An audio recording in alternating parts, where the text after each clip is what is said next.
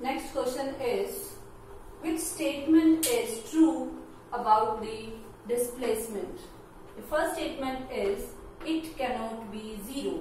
The statement is saying that displacement cannot be zero.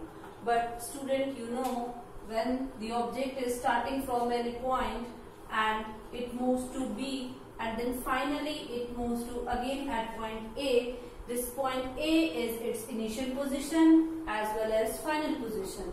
In this situation, the displacement is zero. Hence, you can say this statement is false about the displacement.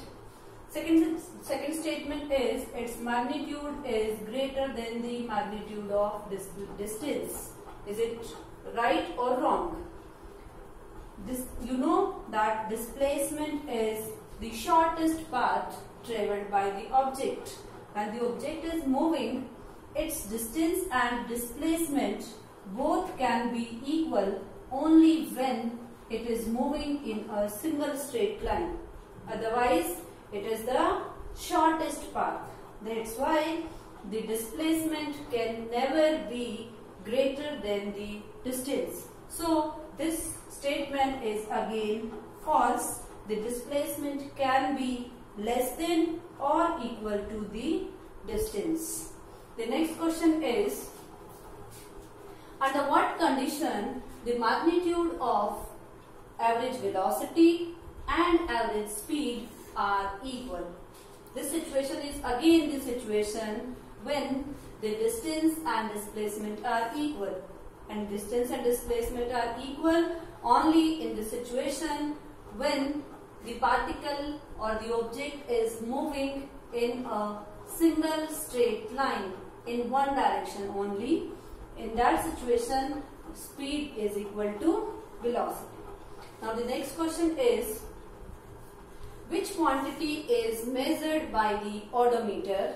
Odometer is a device which is used to measure the distance travelled by the object. This odometer have the units meter and kilometer as well. It measures the distance of the object.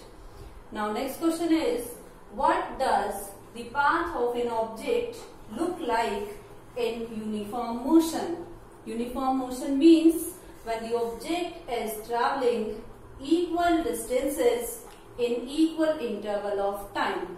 In that situation, the path may be a single straight line, the path may be a curved line, and the path may be a zigzag line, and it may be a circular path.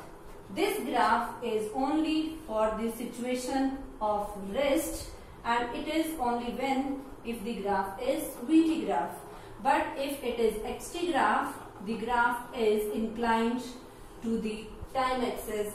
Again, this is a straight line. So you can say that the path of the object may be, for the VT graph, parallel to the time axis. It is a straight line. For XT graph, it is again a straight line. It may be a curved line, a zigzag line, or a circle.